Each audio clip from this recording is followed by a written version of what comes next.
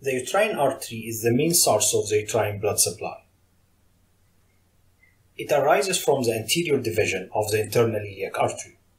Then it moves medially towards the uterus, and about 2 centimeters lateral to the cervix, the uterine artery crosses over the ureter.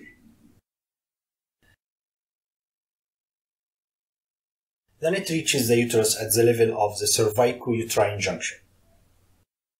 Once it reaches this point, the uterine artery divides into 2 branches. The main branch ascends along the lateral border of the uterus in a highly convoluted pattern. And just before it reaches the fallopian tube, it divides into 3 terminal branches. The ovarian branch, which anastomoses with the terminal branch of the ovarian artery.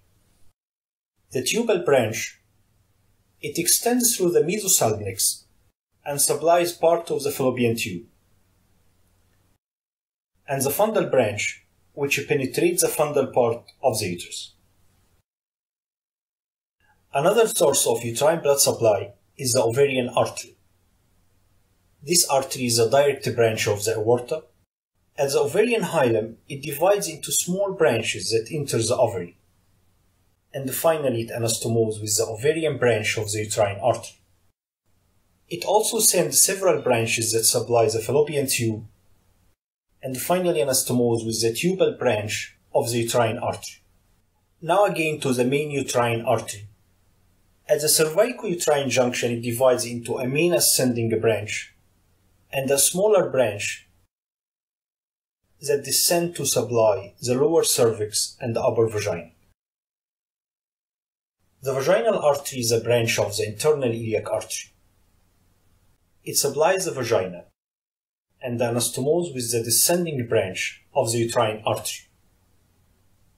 Many branches of the uterine artery penetrate the body of the uterus to supply the myometrium and the endometrium.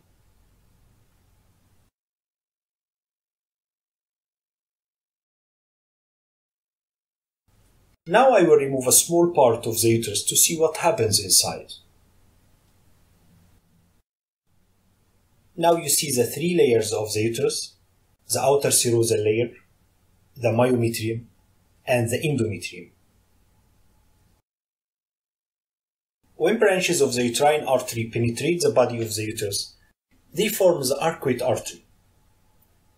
This artery runs in the myometrium just under the serosal surface. Arcuate arteries from both sides anastomose with each other in the midline. They encircle the uterus and looks like an arc, and that's why they are called arcuate arteries.